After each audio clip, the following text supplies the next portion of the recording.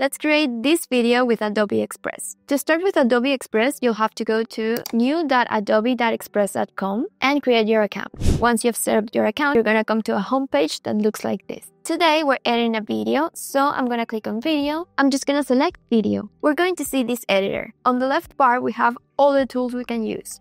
On this beginner's tutorial, we're going to focus on templates, the pre-made designs that Adobe Express has available to use, media, where we can choose photos, videos, or audios from Adobe's library, text, where we'll see a bunch of pre-made text that we can use, and elements, which are individual shapes, background, icons, illustrations, and more. Let's go back to media and start editing our video. I'm going to go to the Videos tab and search for the topic I want my video to be about. Then I'm going to choose one of the library's videos. You can click it and it will be added to your design, but if you drag it into this scene, the size is going to be automatically adapted, so I'm just going to drag it. On the left bar, you'll see all the editing options available.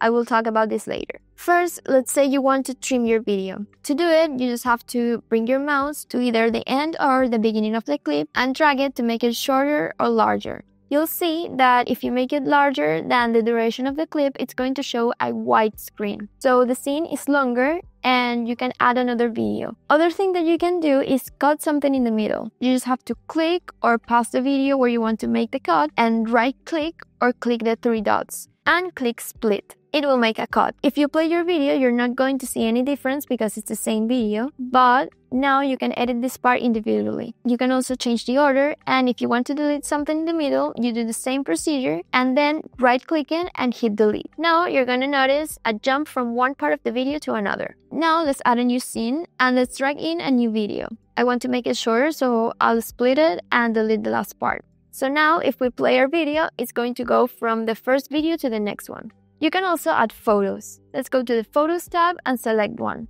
There are two ways of adding photos. If you are in an existing scene and click a photo, you can add it as a layer on top, as you can see here. Or you can add it as a scene, and it will be a separate part of the video. With the pictures, we can also make it as long or short as we want. Now let's add an audio. Let's go to the Audio tab, and I'm going to search for happy audios. I'm going to select this one, and there are also audio effects. We have only used Adobe's library, but now let's say I want to use my own media. Let's click on Upload from Device, and I'm going to select one of my videos. And it will be applied. It has a different size, so we can resize it and adjust it. We can also upload images from our computer. A good point to mention is that for images, you'll have available the background remover, insert object, and remove object. For videos, you'll have to upgrade to the Pro plan to have these features available. Other thing that you can do is overlap videos. I'm going to add another scene and another video, and on this scene, I'm going to add a new video. As you can see, it was added on top of the original video. And if you hit play, you're going to see both videos playing at the same time. You can edit each video individually. You just have to select the one that you want to edit. I like the crop tool that you're going to see on the left bar. Here, you can select a shape and the video is going to be cropped to that shape. You can also edit it after and move it around.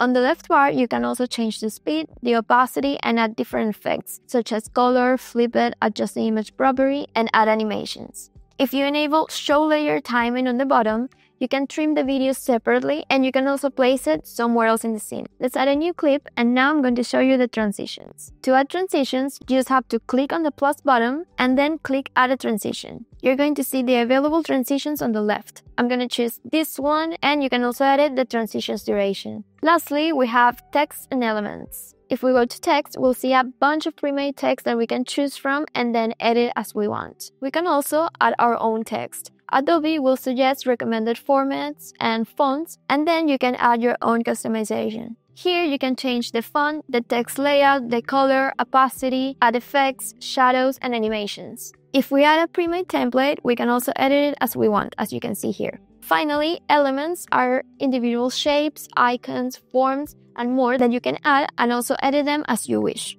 Now let's try one of the Adobe's templates. The templates are pre-made clips available that you can use and edit as you wish. It can make your editing way easier. You can change and edit each element or layer of the template individually and add your own media. Let's go back to our video. Here on the top left corner, you can name it. When you're happy with the result and finish editing, You can download your video by clicking on download at the top right corner, and it will show you the resolution. You can only choose up to 1080 with a free plan and the format, and click download again. And here we have our video.